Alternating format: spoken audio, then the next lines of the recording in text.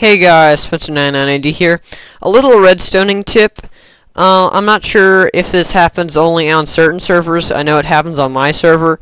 But if you use like an alternating redstone tick thing like this, if I can get this going here, I've noticed that on servers, if you ever unload that chunk, when you come back, it'll just be off or on or just not working.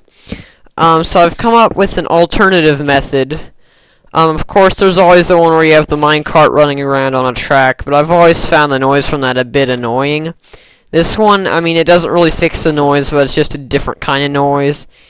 And, you know, it has less lag than like a whole minecart would.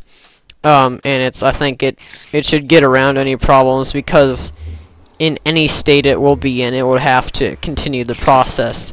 So basically what it does is you have a piston here, and when it's activated, it will cut off its own signal while activating the signal of another piston, which when it pushes, it'll cut off its own signal and then reactivate the old piston.